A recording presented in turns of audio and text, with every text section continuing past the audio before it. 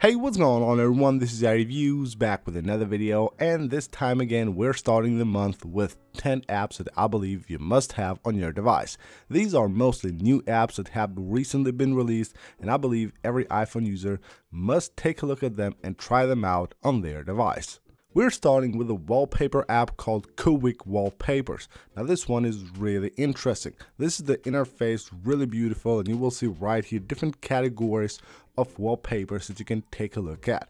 So if you like one of them, you just tap on it and you will see then here all the different wallpapers that it has to offer. You can see it actually has some really high quality wallpapers and actually really beautiful wallpapers that you can get for your device. And once you have found a wallpaper that you like, you can tap on it. From here you can take a look of how it will look actually on your lock screen or home screen, and then of course you can tap here if you want to download them to your device, or you can tap here if you want to move to the next wallpaper.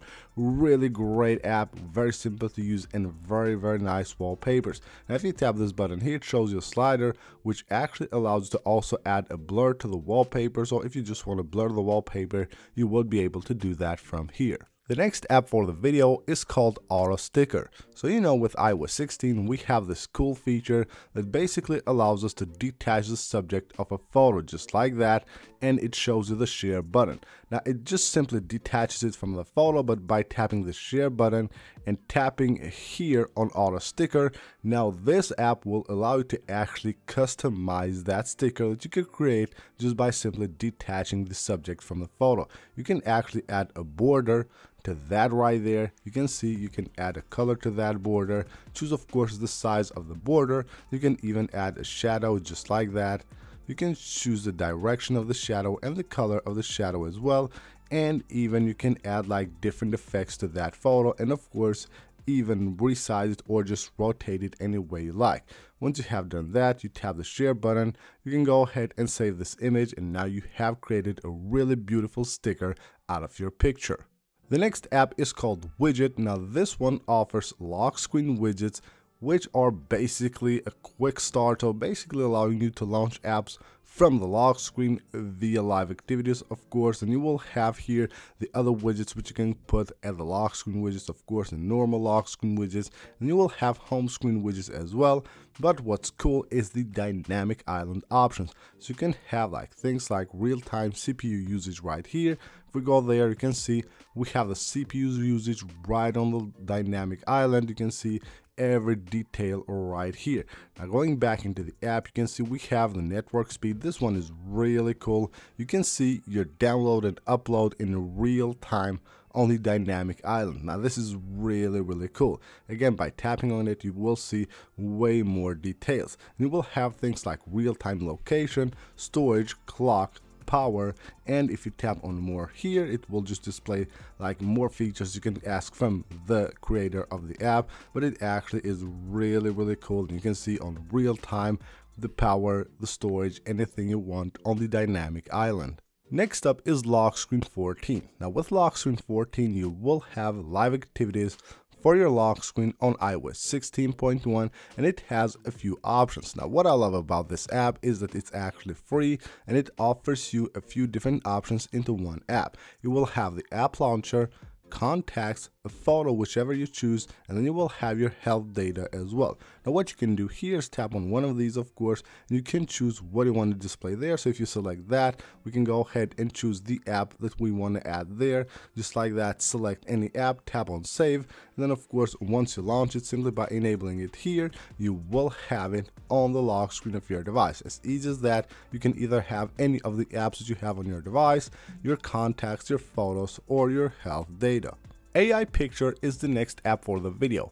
This is a free app that allows you to create AI pictures simply by choosing like different styles, inspirations that you want, and then you can also just add right there any like word that you want and search for that word. So if I just search for World Cup in this case, you can see all the different AI pictures that will create on my device. I can select one of them. I can of course go ahead and maybe share it or save it to my device. You can use these as maybe as wallpapers for your device. It will actually create some really beautiful pictures, which of course can be created by simply searching for different terms that you want, and then you can create your own pictures which actually look really interesting. The next app for the video is called HaloPDF. Now this is a very simple app, very easy to use. It allows you to quickly create PDFs out of pictures. Now you can tap the plus button and you can do that using the photos you can take from your camera roll, or from the camera roll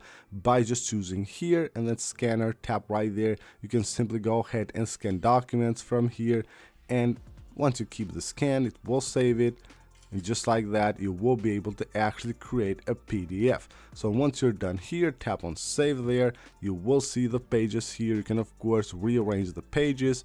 You can just go ahead and maybe add more from here or add more from the scanner again, or maybe delete any one that you don't need. Once you have done that, you tap on save PDF, and just like that, you can create a PDF file, save it to your files app out of your photos or pictures that you take through the scanner. Very useful, and of course very easy to use. ToDue is the next app for the video. Now this is a very easy to use app that will allow you to keep track of your upcoming expenses and your incomes as well.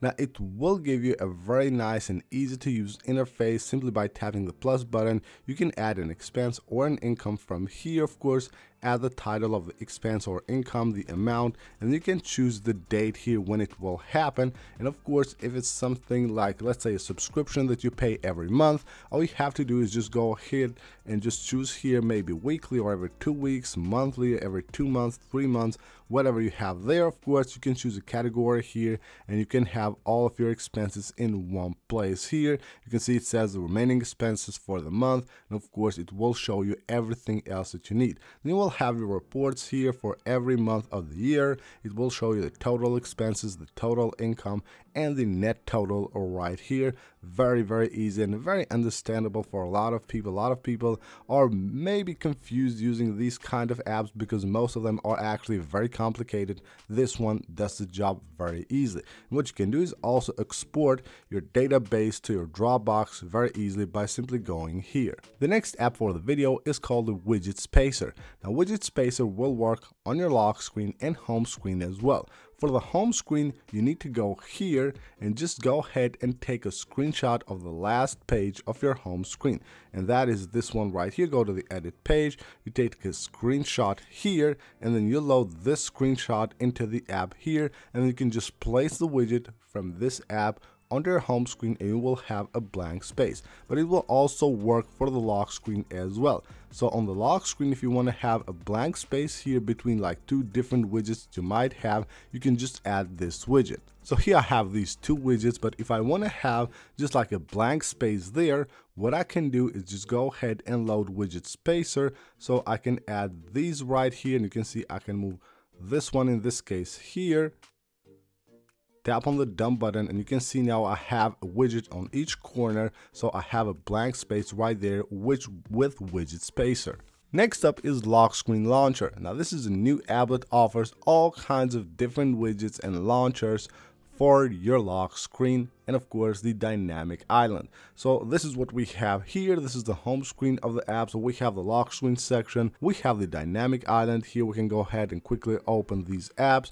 We have here all kinds of different widgets that we can have. So we have of course different categories, rectangular, inline widgets, and you will have the circular widgets as well. Now if you just want to add one of these, you go ahead and select it, and you will find it then here under my widget. So of course these will display once you go into the lock screen and you go to add the widget. So you can see what we have here: storage, battery, settings, different emojis you can have, or any of the apps that you might want to launch from your lock screen. So if you go to all, you will see everything that you have here. It even offers some really cool wallpapers. If you go into the wallpaper section here, you will find some wallpapers with the depth effect that you can get for your iOS 16's lock screen. So it looks actually really cool. You can see the wallpapers here. You can just tap to download directly from here and you're good to go. You can then of course go ahead and apply them to your lock screen with the depth effect, which again makes the device look really nice. Last but not least is Reminder Book. Now this is an amazing app that allows you to add reminders,